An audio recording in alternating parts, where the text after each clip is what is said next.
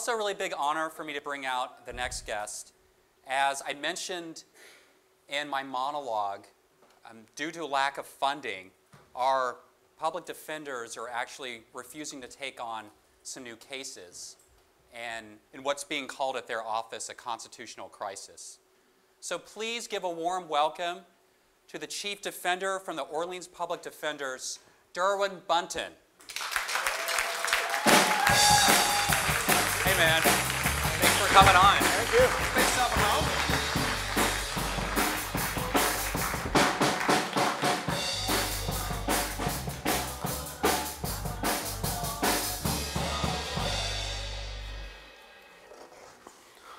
All right. Thank you so much for coming on the show. No, thank you for having me. And like I was saying, the Sixth Amendment of the United States Constitution gives someone the right to counsel. This is one of the things that cops say to you if you're being arrested. That's you have right. a right to an attorney. That's right. And due to lack of funding, your office actually reached the point where you're saying you're not going to take on some new cases. Right. Now, I understand you don't have the resources to properly serve, but how do you justify going so far as to actually refuse to take on new cases? Well, our obligation as a public defender office is to provide representation that comports with the Constitution, relevant ethical standards, and performance standards. I always call it the triangle of public defense. Sure. And to the extent we can't handle a case constitutionally, ethically, and in accordance with standards, it falls out of that triangle, and we can't handle it. So what's happening to people?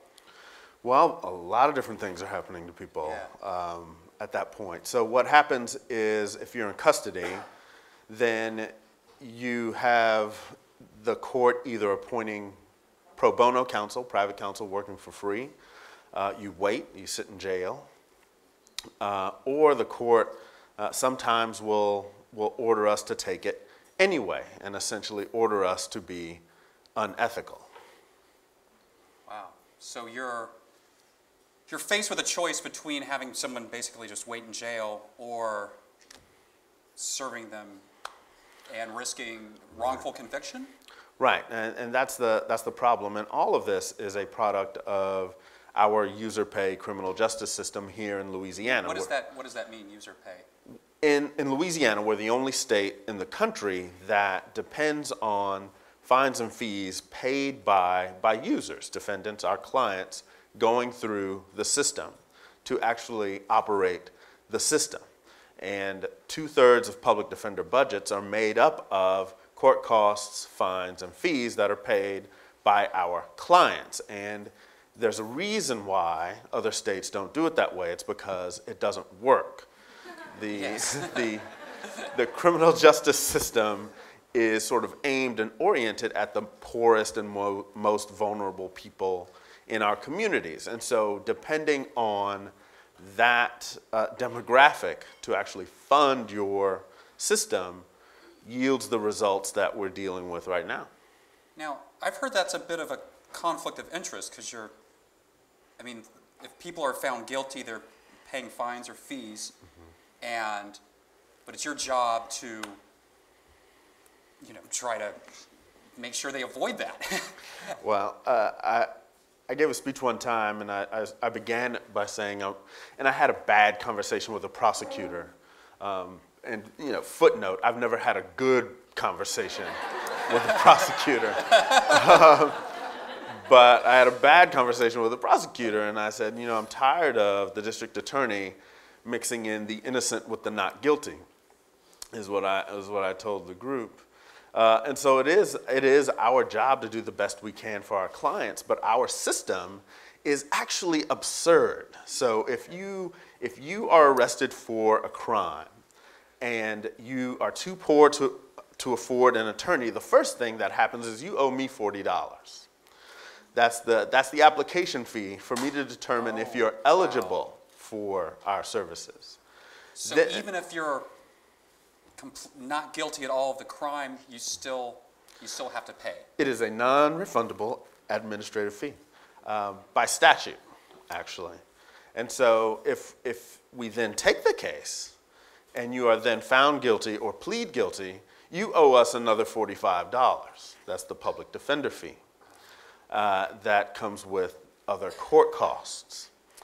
And all of this while we're trying to tell you how hard we're working for you and on your behalf, but it's not lost on our clients that, hey, you get paid to lose because there is no payment if there's an acquittal or the case is dismissed. You owe us nothing.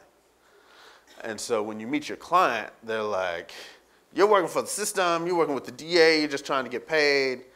And I'm like, you might have read that somewhere, but we actually work very hard for our clients and believe in the highest quality representation possible for all of our clients. And we feel very strongly there should be no difference between rich people justice and poor people justice. And so we work very hard toward that. But sometimes when you have resource problems, you can't walk around violating attorney ethics. And sometimes half a lawyer is worse than no lawyer at all. Yeah. And tell me why that's true. Well, if you sort of kind of represent somebody, the example that really made me understand that we had to not be complicit in this injustice is when the Bunny Friends shooting happened. Mm-hmm. And they arrested a young man, a new father, 32-year-old African-American man, who immediately said, I'm innocent. But there was an eyewitness that said he was one of the shooters. He was arrested. His bond was $1.7 million. Wow. And he sat in jail saying, I didn't do it. And his mother said he didn't do it. And his girlfriend, the mother of his child, said he didn't do it, he wasn't there.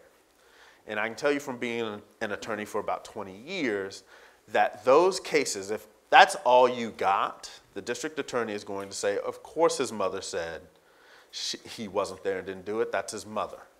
Of course his girlfriend is going to say he wasn't there, he didn't do it, that's his girlfriend. And they're going to discredit them as trying to get their baby off, trying to get their boyfriend off. And he would have been on trial for his life, an innocent man on trial for his life, on what in a case where our mayor called it an act of domestic terrorism. Wow. Right. With his mama and his baby mama saying he wasn't there. But what they were able to do is hire a private attorney, his family was, who was immediately able to go out to Houston and actually find the footage of them in the mall shopping at the time of the crime in Houston. And I said, given our resources, I looked at that and I said, given our resources, I can't guarantee we would have made it to Houston in time. Wow. Time before that surveillance is erased because it recycles. Oh, goodness. It recycles. And so in all these convenience stores, all these shopping malls, all these department stores, if you're not there fast enough, then he's in jail with only his mama and his baby mama saying he didn't do it. And I said, you know what? We can't be a part of that. So we began refusing cases. Yeah, I hear that.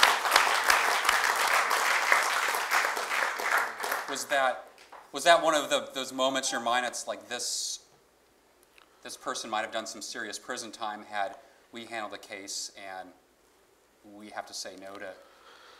Well, all the evidence is there. Like it's in Louisiana, we have the highest incarceration rate in the country that incarcerates more people than anyone else in the world.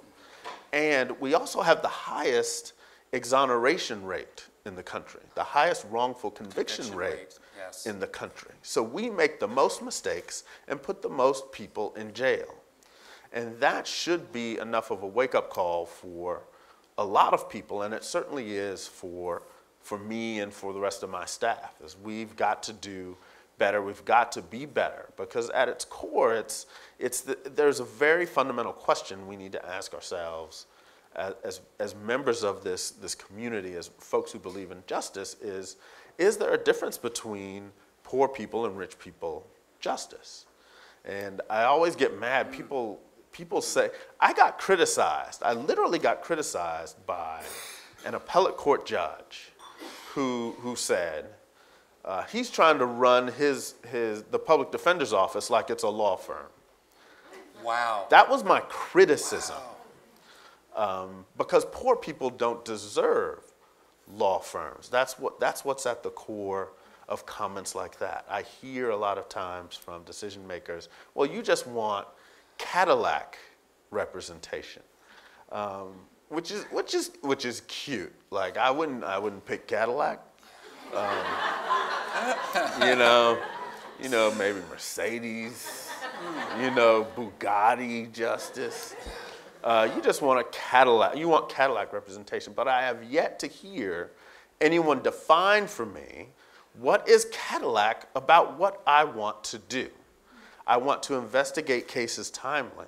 I want to protect innocence, defend the Constitution, hold the system accountable.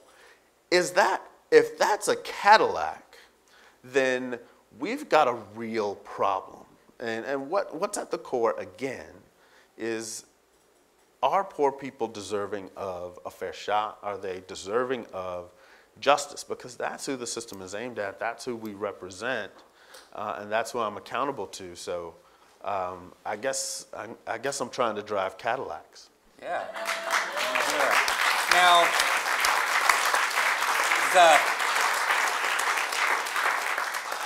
and this is all coming to the head because recently the ACLU has sued your office for not, I guess, giving people their basic Sixth Amendment right. I have to ask, why is the Orleans Public Defenders being sued and not the state of Louisiana? Well, a lot of that is complicated legally on how you sue a state, but I'm included in the suit. Our Public Defender Board is included in the suit. But ultimately, it will have to be a state responsibility in that action. And no one likes to be sued, right? Like, right. I got the complaint. First of all, you got to read all that nonsense. Especially, us lawyers, it's like, we got to read it all. But at the same time, I welcome a discussion about this. I welcome reform. We've got to get away from user pay justice in Louisiana. Nobody else does it. It doesn't work. It's inadequate. It's unstable. It's unreliable in terms of the resources it generates for poor people and their representation. Even if I get my $40 application fee and $45 public defender fee from every client, let's just assume they have to pay it no matter what, it costs more than $85 to represent somebody. Yeah, absolutely. Wow. Like it just does. And so with the lawsuit, there's some things we're going to have to work out. We'll defend ourselves in that lawsuit. Part of it is they're asking for, they're trying to declare our case refusals unconstitutional, and we're going to have to have a real discussion about that, because the alternative is you force me to take these cases, and I'm violating ethics. And you're running the risk you were talking about with the Bunny Friend incident. Right, because that person, thinking they've got good counsel, thinking they've got a lawyer working for them, doesn't realize that as we can't get to their case on time, as we can't investigate their charges, that tape is being erased. Tape is being erased. That witness is moving away. That memory of who saw something is fading. All that is happening as I get an investigation request to one of my 8 investigators who is in my office, which is responsible for 22,000 cases a year. That's just not going to happen. Yeah. And we are tired of pretending that it's not unjust. We never really pretended it was unjust. And at this point, we're just going to have to litigate it. And hopefully there's a resolution that comes through that makes our community more just, more fair, less incarcerating, and less wrongful when it comes to poor people going through the criminal justice system. I really hope so. And I'm really taking away from this interview your statement about is poor people justice different than rich people justice? You know, and I wish your office a lot of luck, 'cause I know you're in a very hard place, and especially with all this talk about our state budget deficit, which means maybe even less money for public defenders. And I'm hoping with this ACLU lawsuit that, I don't know, our state's forced to properly fund and... We'll see. The governor seems unfazed by the lawsuit, but the good thing about a federal lawsuit is federal judges can make you do stuff. And so it's not like, and this is a strange thing about state courts. A state court can have a judgment. You know, talk to some of your friends who have a judgment against the city of New Orleans and how long they've had that judgment and when they're going to get paid. Because that state court judge can't make Mitch pay. That's why it was really funny when I watched, for example, him say, "Oh, I'll do the rest of my term on house arrest," because he knew he couldn't be put on house arrest. State judge can't do that, but a federal judge can seize state assets to satisfy a judgment. He can take the city's payroll if he wants to. He or she can seize assets and apply them where the problem is. And that's what really scares state decision makers. And so we'll be looking hopefully for some fix on that. But really what I want fundamental reform on user pay. Like, I think it's just absolutely absurd, absolutely ridiculous that in a system that is aimed at the poorest, that we'd ask the poorest to pay. And, you know, we've got an uphill battle. The governor's proposed budget cut public defender funding by 2/3. Wow. So it doesn't look any better, right? But part of that also is part of his doomsday budget that closes LSU in April, kills football, and, you know, there was like a collective gasp in Louisiana. You know, forget public defense, football. It's like, no more LSU. But that's what we're up against, and, you know, we'll be fighting like we've been fighting for the last few years. Well, I believe that we're always stronger as a community, so I encourage everyone here that hears this and cares about this issue to have this conversation and spread awareness and let people know what's going on, because this is, we're being denied our basic constitutional rights, and it's not right. No, Derwyn, thank you very much. Thank you so much for being on the show and all the hard work you do. Thank you so much.